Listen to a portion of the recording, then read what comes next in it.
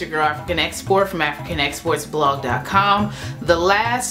One of the recent videos that I did, which was the haircut tutorial for scene hair, I got some questions regarding the hair still, so I'm going to do a quick review for that unit, that wig. It's a glueless cap full lace wig from RPGshow.com. I've reviewed from them several times before. Y'all already know I love their wigs. They have stellar quality.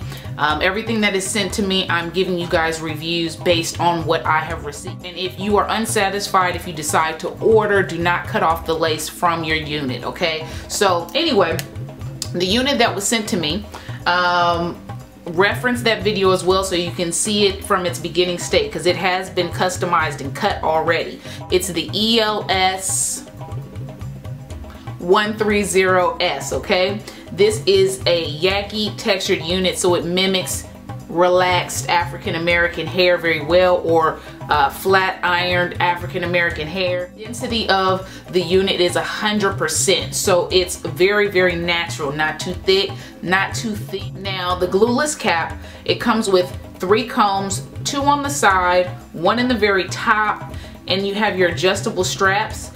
Mine is a medium brown lace, so it mimics the color of my natural scalp. Many of you guys who watch wig reviews have never purchased a wig, have not worn a wig before. Some of you guys watch it just for enjoyment's sake, okay? So I'm gonna show you guys what I do when I put my units on. While I'm not a hairstylist, this is just what I do. So I've already cut off the lace of the unit, okay?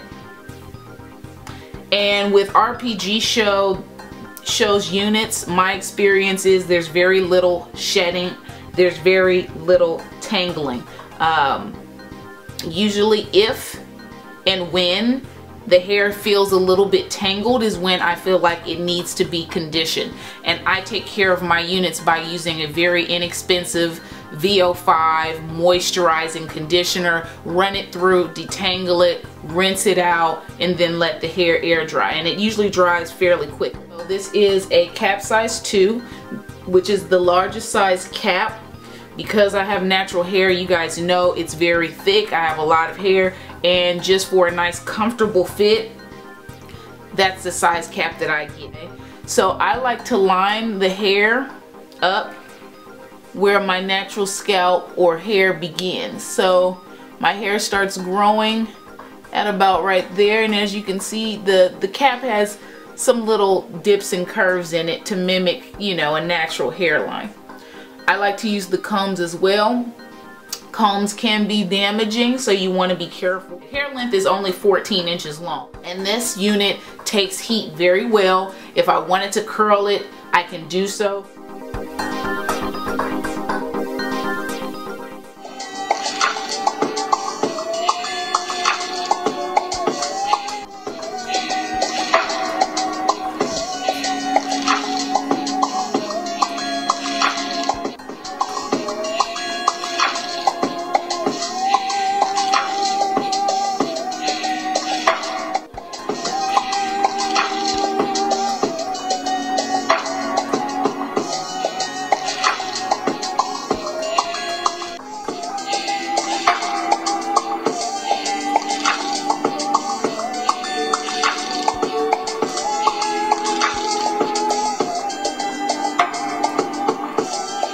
Impressions of this unit, this is definitely one of my all-time favorites because I have customized it, because it's 100% human hair, Indian Remy. You can cut it, dye it, curl it. I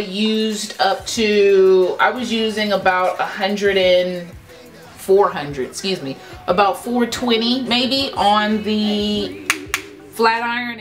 If you have questions for me regarding this unit, feel free to ask me. You can tweet me on Twitter, you can hit me up on Facebook, or even email if you wanted to ask me something regarding this hair that I may not have answered in this video. So I love the cut. Check out the video tutorial on how I got this cut, and I'll see you on the next video. Keep it real until next time. Bye.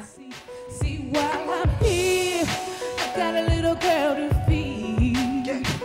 So I'm living, showing, proving dreams are meant to believe. I'm